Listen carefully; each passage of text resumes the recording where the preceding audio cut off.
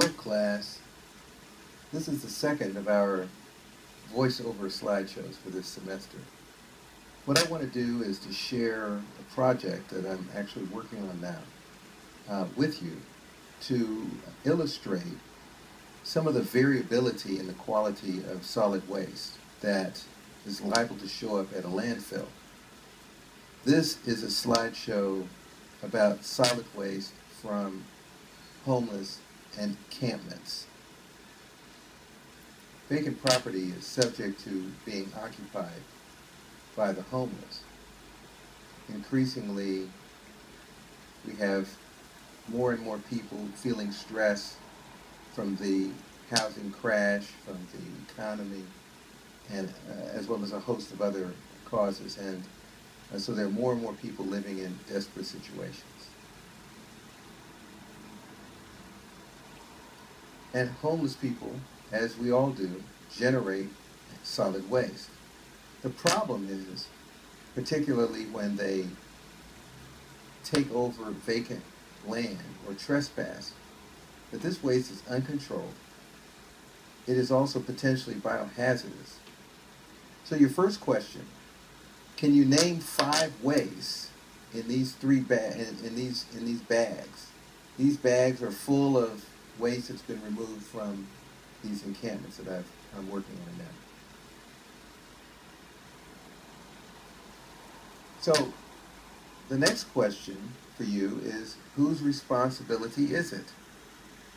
The land in question is being leased from a railroad, and the property owners have put up signage, they've put up fences. Whose responsibility is it and why? And also, how should a landfill handle it when it comes to its gates? Security is a big issue here. Now, when you have homeless people, transients, on your property, there's security issues. Tell me what you think some of the security situations are and what steps should be taken to collect and remove this waste.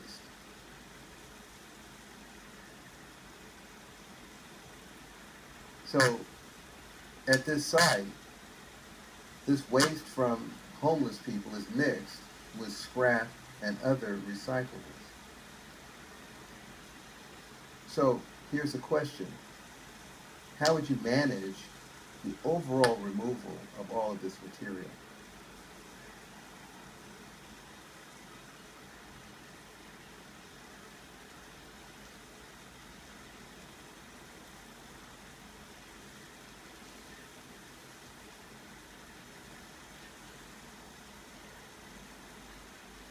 To give you a better idea, the scrap, some of the pieces of scrap are over 20 tons in weight.